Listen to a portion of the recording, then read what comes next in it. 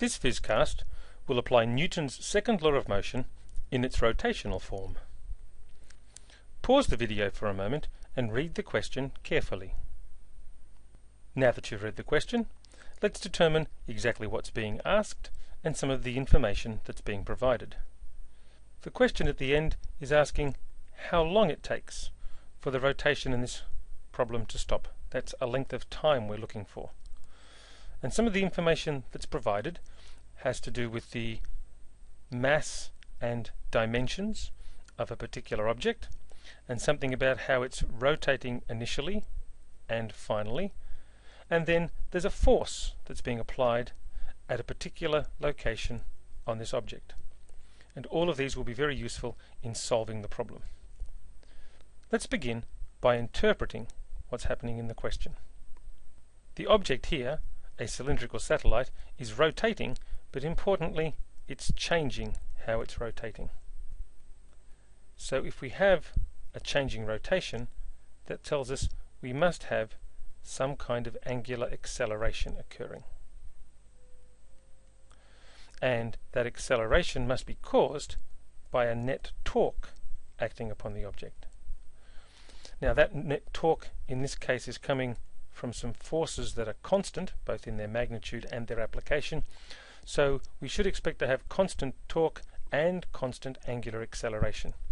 And that means we can look at this problem being ultimately solved to calculate a time by using our equations of motion for constant acceleration. Now let's develop the question a little. And as we often do, it's good to start by drawing a diagram. Here is our cylindrical satellite, looked end on. It will have a particular mass, capital M. It will have a radius, capital R. And it has some initial angular velocity, omega naught. Something else is happening, of course. The question says there are two rockets on opposite sides firing tangentially, that is, applying a force at a tangent to this. And so they must be applying some force, for example, in that direction on that side, and in that direction on that side, in order to slow down this rotating satellite. We have quite a bit of information here that we can now write down. We know that the mass is 940 kilograms. We know that the radius actually isn't given to us directly. We're told it's a 1.4 diameter, so we need to make sure we remember to divide by 2 so that we know the radius here is 0.7 meters. There's some forces being applied, and each of those forces is in fact 20 newtons in magnitude. We know the initial angular velocity here is 10 rpm, that's revolutions per minute, which we can then write in our preferred units. One revolution is 2 pi radians, and if we're dividing by a minute, that's dividing by 60 seconds, and that gives us an initial angular velocity of 1.05 radians per second. The object is coming to rest, so we know that the final angular velocity will be 0.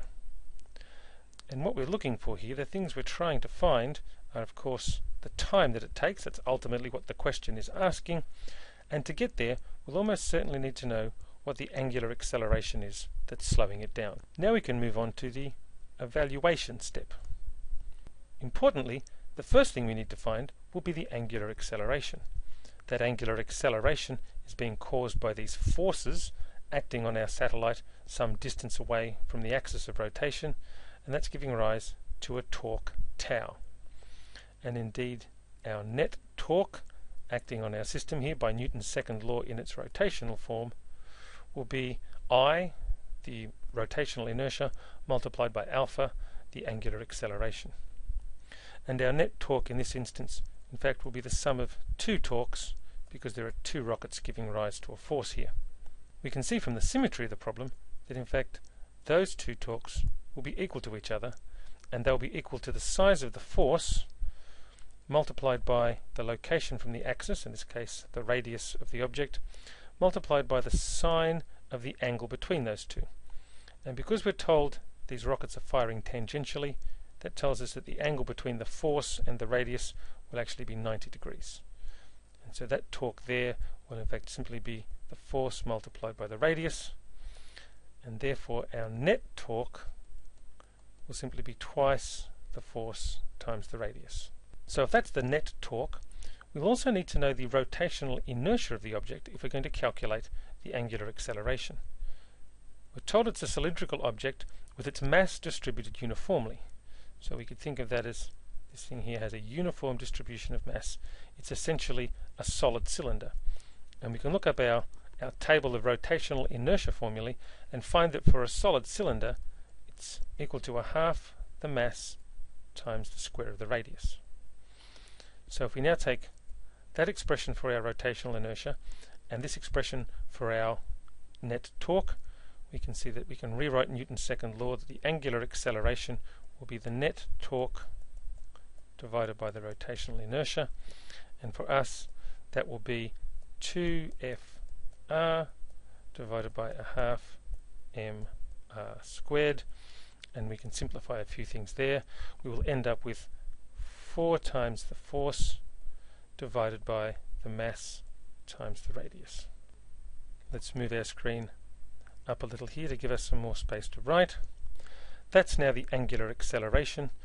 We want to find the time that it takes for this satellite to come to rest.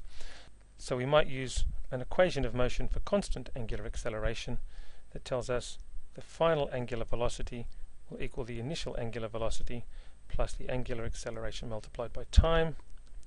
And we can rearrange that because the thing we're looking for is the time. That will be the change in angular velocity divided by the angular acceleration. Importantly here, our change in angular velocity will in fact be negative because our final angular velocity is 0. And that tells us that in fact our angular acceleration must indeed be a negative quantity. The direction of the angular acceleration is in the opposite direction to the direction of our initial angular velocity.